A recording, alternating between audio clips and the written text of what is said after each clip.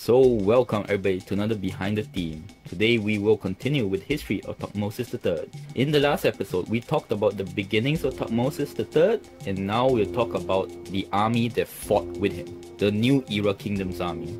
Now once war was decided upon, the first thing Pharaoh Thutmose III did was to gather his conscripts. This was because the Canaanite army outnumbered his professional force, of which many were from the Sudan, the Numidians, and yes, in case you were wondering, these are the Numidians who fought with Hannibal, and of who Hannibal relied so much of to beat the Romans. In fact, even back in these times, the Numidians were known for their fearsome fighting ability and could even become generals in the Egyptian army, even though there was discrimination against them. Now, conscription strangely was not that disruptive to Egyptian society, as in fact it was actually quite regular for all kinds of reasons, for building the pyramids, waterworks, public works, so on. This conscription rose Pharaoh's army to about 10 to 20,000 men.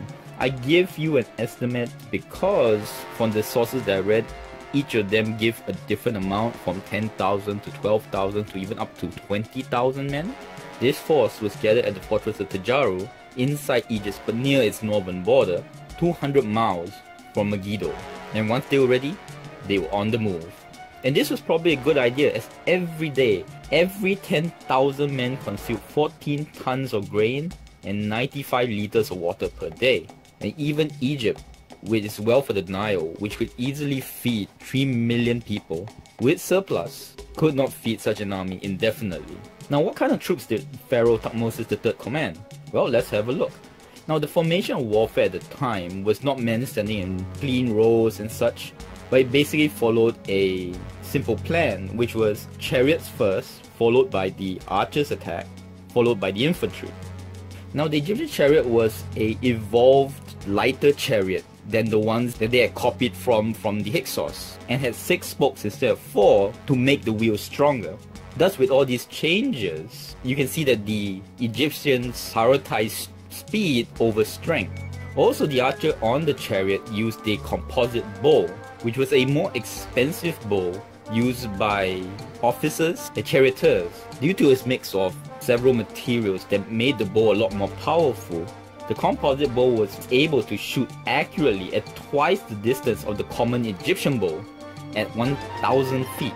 Now, the common bow, on the other hand, was made from a single rod of wood, was easily mass-produced, and was for the infantry archers. And each infantry archer was also provided with ivory-tipped arrows, at about 10 per person. The close combat infantry, on the other hand, was armed with spears or slashing halberd battle axes, which had evolved from the older piercing duckbill kind. These axes were used one-handed, as the infantry also carried shields. The above troops, if they got armor, was for the infantry, segmented rawhide armor, or composite ones mixed with copper scales for the charioteers, and heavy or copper scale armor worn by the generals and Pharaoh.